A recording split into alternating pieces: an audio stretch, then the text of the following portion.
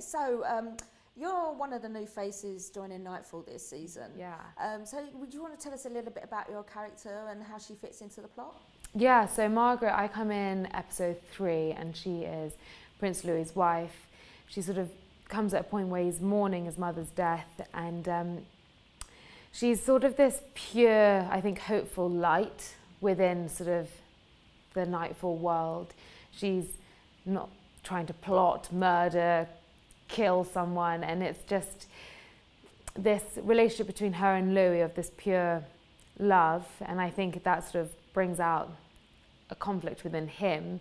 You've got his father sort of making him do these awful sort of things, and you've got Margaret, so I think that sort of brings out a nice balance within his character. And I think then she has this sort of trick, well, she thinks a sisterhood with Princess Isabella, which actually transpires to be a bit more tricky, shall I say, than what you think, but in Margaret's eyes. So it's a really interesting dynamic that I think she brings to sort of the royal family, and obviously Prince Philip is putting this pressure for her to produce an heir. So otherwise she'll be out and he'll be on to the next. So it's off with her head. She'll try and stick around.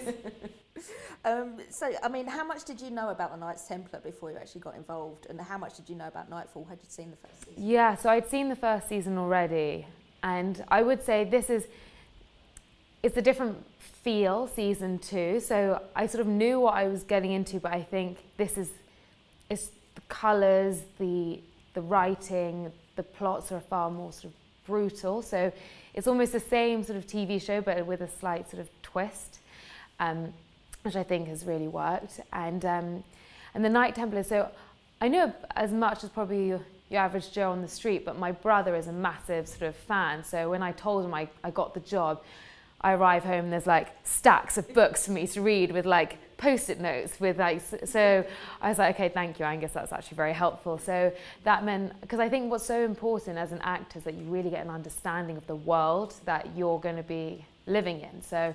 And there is so much going on in this time in history. You've got obviously what's going on in France, but you've also got Prince Philip who's trying to marry off Isabella to England because of that relationship. You've got with the Pope as well, with the changings going on there. So there's so much going on. And then obviously you've got this right on my doorstep, Landry and Philip at war. And so it's a really interesting, exciting time, and I think I'm happy my character sort of pops up now because it's all sort of starting to kick off. So it's been amazing, super interesting. It's like sitting on the sidelines watching the battle scenes, I suppose, as well. Yeah. I mean, did you at any point wish I want to get my sword out and have a Oh, I could swing? Definitely get my sort of sword out and have a swing. My first ever job was back in Prague on Underworld, and I play sort of this Nordic warrior. So I'm watching the boys and I'm thinking, okay, like I could maybe take you on. Maybe not Gawain,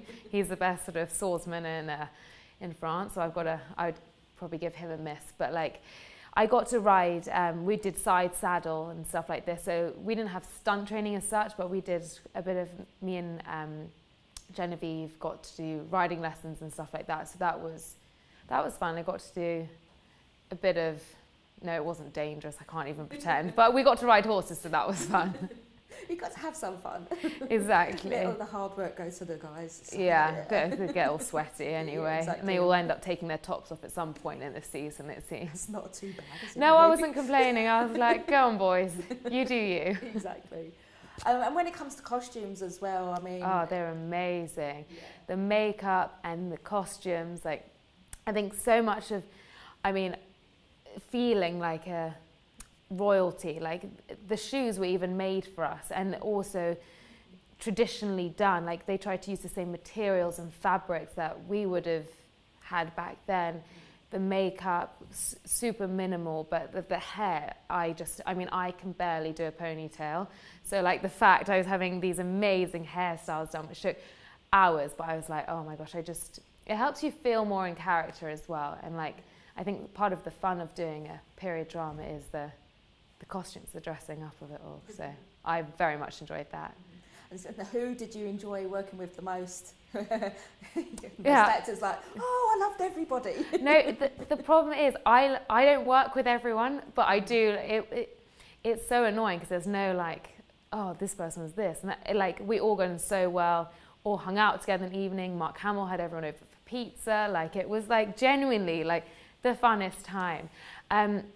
I loved working with my husband. That was always fun. I had a lot of scenes with him, and he's an amazing actor, Tom Forbes. And I loved also with Ed Stoppard. I had a really small scene with him where he's sort of coming in and sort of banishing me. But it's to work with him was really awesome, and he's such a nice guy. So those were, I think, two of my highlights, working with those boys. But it's all in all, like it's genuinely like a big family, and I think they were, being newcomers, the original guys were just so, like Simon and Pádraic and Tom, they were just, took everyone under their wings, and it was just, they made everyone feel at home, and that in that environment, everyone can just give their best performances and get the work done. So hopefully everyone enjoys it. And if, it makes it to a season 3, whatever happens, I don't know what happens to your character. I was going to say. Would you be interested in coming back if you're still around? If she decides to not. I don't know how to answer this. Well, so we'll see what happens to Margaret. But I think it's really rare when you have such a creative, fun bunch of people genuinely to just work with. So in that respect, 100%. But who knows what's in store for Margaret? So we'll see. Well, thank you very much for your time. Thank you. That was really fun. Ladies and gentlemen, you're watching Hey You Guys! Hey You Guys, huh? Hey You Guys. Is that from the Goonies? It is indeed, yes. Nice. Hey